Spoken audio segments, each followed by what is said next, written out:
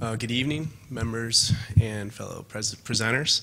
Again, my name is Michael Cliggett. I am a graduate research assistant at the University of Alaska in Anchorage, and it is my privilege to be with you all here tonight to present to you an abbreviated version of my ongoing master's research project, which has been to investigate white spruce biochar for point-of-use drinking water treatment. And it is especially nice to be around so many people that actually know what biochar is, because I find myself explaining it far too often to those who don't.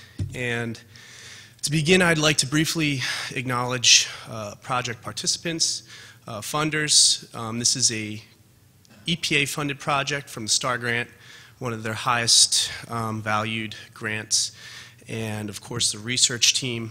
And as a small disclaimer at the bottom of the slide, although funded and paid for by the EPA, they do not take any responsibility for what I'm about to tell you. So moving forward, for probably the very few people in this room that do not know what biochar is, this is verbatim the definition Google would give back to you, as well as some of the popular terms.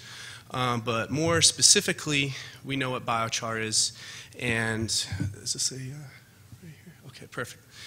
We know biochar is a carbon-rich product from a biomass when it's thermochemically converted in low oxygen chambers or content.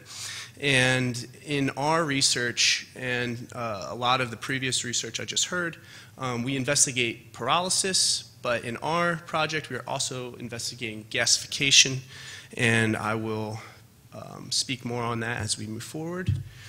And so from the thermochemical conversion of this material, it generates certain properties of interest, particularly what water quality engineers like myself are interested in. But biochar is remarkably comparable to activated carbon, despite rather the smaller surface area. But other than that, they are very comparable materials to one another, and that has generated a lot of questioning in the scientific community and has generated a lot of sorption studies, which we know is a form of contaminant removal from solution to a solid surface. Here is some of the current body of knowledge circulating in the scientific community within environmental quality engineering. They have focused on natural organics, synthetic organics, and metals, all contaminants that biochar from different sources have been confirmed to remove from solution. And all of these studies are relatively new, less than 5 years old, and more are coming out as we speak. The interesting part about these studies is highlighted in the bottom of the slide, is that all of these were conducted in a static or batch mode, so a non-flow condition, and that raised some questions for our research team to possibly explore a more kinetic condition using fixed bed filtration applications. And so that's basically moving water through a biochar sorbent and determining whether or not the biochar effectively sorbs the contaminants and removes them from solution. And it's been very interesting to hear some of the previous talks, predominantly agriculturally based, and it's exciting for us to be here now to potentially be the bridge between agriculture and forestry to actual drinking water treatment. And like I said, this is funded by the EPA and has received considerable support from the USDA, I imagine. Moving forward, just a small splash of what we do in water quality engineering. This is a conventional treatment train, and the places that we are potentially going to replace our activated carbon with our biochar are here, but more specifically here, at the point of use, in the home, in the residence, and we highlighted this area of the distribution system to basically because our biochar setup is proportional, we believe, to basically put it in a filter at the home. And this is some of the point of use systems that I'm talking about. all filtration-based. Some of the popular commercial brands are the Brita, the GE, and the Pure, all products that some of us may have here in our homes. And in this image here, that is filled with activated carbon. None to this moment have biochar unless we can prove otherwise. And so from the point of use, we believe that we can, in fact, improve in-home water quality with relatively inexpensive materials. And to test that, we performed tests known as small-scale column tests. And these are miniaturized versions of the point-of-use systems that you just saw. And they require much less material, much less volume of water, much less wastes, and are performed at the bench scale. This is a system that we designed and are currently operating. And like I mentioned, it's a kinetic condition. It's not static, so water's flowing. It's more of a real-life simulation, single pass downflow, and our flows are automated. And the very exciting part about this is that from this small-scale column test, we can mathematically scale using proportionalities to what would be needed to succeed in getting the same results at the point-of-use scale. And so just a splash of our experimental matrix and how we determine if we're successful or not. We targeted two types of solutions. On the left-hand side, we did a solution with multiple contaminants containing a semi-metal, inorganic, and organic matter. And we were trying to investigate if there was competitive sorption between all three of those contaminants. On the other side here, we had a separate solution containing sodium hypochlorite, and we targeted specifically the chlorine in that solution. And we determined if we were successful or not purely by any detectable decrease of these contaminants in our effluent concentration. And on the more applied side, we wanted to see if these decreases were efficient in the eyes of the EPA regulations. Did they go down to lower than the levels of the maximum contaminants permissible in drinking water? So some of the methods of production, our material selection was a locally available biomass, white spruce tree species, very abundant in Alaska, also a renewable resource. We prepared our material by pelletizing, and we also decreased our water content to less than 10%. And our conversion technology, like I mentioned previously, we investigated both pyrolysis and gasification. And our pyrolysis was significantly lower in temperature, 450 and 550 degrees Celsius. And our gasification system exceeded 1,000 degrees Celsius, which definitely gave us some interesting properties within the biochar and effective sorption removals. And so here's just a picture of our pyrolysis unit in Alaska. Again, the very small temperature grade, so it's going to generate, as we anticipated, a dirtier biochar product compared to our gasified material, which was much higher in temperature.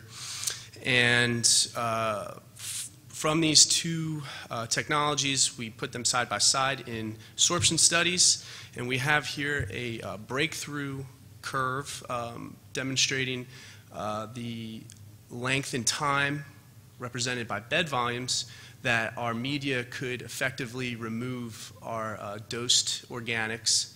And on the bottom here, we have our experimental standard, which is our GAC, and we compared that to our gasified carbon. And then up here, we had our pyrolyzed dirty carbon. So from these images, it suggests that although not as comparable in duration, it's certainly effective and definitely worthwhile in considering exploring it more. And so this graph represents organic removal. This graph here represents our inorganic removal. And there's quite a disparity between the two. Our bottom circles here representing the GAC, and our squares and diamonds up here representing the pyrolyzed and gasified carbon. And although this disparity exists. It's important to note that within the 500 bed volume value, there was a certain, I suppose, shoulder effect. And so it does suggest that certain removal does occur here, but it's certainly not able to be sustained as it is here. And for our last solution that we experimented, this was the sodium hypochlorite solution. And instead of imposing one on top of the other, I decided to put these graphs next to each other to just give you that image that these are, in fact, almost identical in removal efficiency. And chlorine or dechlorination has been the most promising form of water filtration that we've seen with our biochar. And as you can see, we processed over 25 liters of water comparably with zero trace amount of chlorine. And that test is still going on, and we're going to continue to monitor that. And it's quite remarkable that our relatively inexpensive material could be as effective as the industry standard right now. And so some of our preliminary conclusions, although comparable, biochar is in fact not equivalent to the industry standard GAC. We believe that to be a result of deficient surface areas or porosities. We are sending our samples to be analyzed via BET down to our sister lab in Arizona State University, so we'll have some more definite values for you there following. Furthermore, we were able to realize that, yes, in fact, the production processes do affect the structural matrices of these products. As I mentioned before, the lower temperatures of our pyrolyzed biochar generated a much dirtier material as compared to the gasified biochar, which was able to volatilize a lot of the material into a cleaner overall product. And despite its rather, it wasn't as equal in removal efficiency, it is quite effective in removing organic matter, and it is surprisingly comparable to GAC for dechlorinating water. And so what that led us to believe and pursue, we believe that additional post-pyrolysis production cleaning methods would help generate a product via pyrolysis that could be cleaner and hopefully more sorptive in application. We would like to expand on our list of contaminants other than just the 4 that we have via in a kinetic type of experiment. And based on the results that we have thus far, we feel confident enough to approach the NSF, National Sanitation Foundation, for potential certification for resident or household use. And if we do get the go-ahead with that, and I have been in contact with the NSF, and we do have the paperwork, and if that does go through, we will hopefully develop our own proprietary filter medium, biochar-based, and we could even go one step further and develop our actually put our material in a finished product, filter product, much like this that we've been beginning to render. And we believe that you could potentially see this type of filter with this type of medium on the shelf at Home Depot next to your activated carbon. So we're still in the developing stages, and there's a lot more to come. But from what we have thus far, we're pretty confident. We're very excited. And that's all I have for you. And some questions or comments or contacts.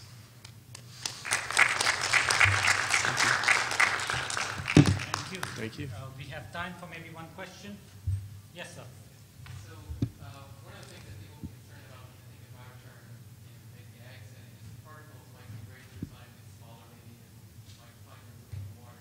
And I'm curious, in your experiments, I would imagine with much higher water velocities that you might see some of that effect. So I'm wondering, as you look at the water, do you see any kind of products from the biochar itself? It's a very good question. Actually, to avoid such an incident, we mechanically ground our biochar to a size of 80 by 100 sieve. So it's already very finely ground, and we also put a capture system to basically inhibit such a thing from happening. So the short answer is no, we didn't see any leftover biochar in our effluent, but we could also develop more of a stronger capture system in those filtering images here to avoid such a thing.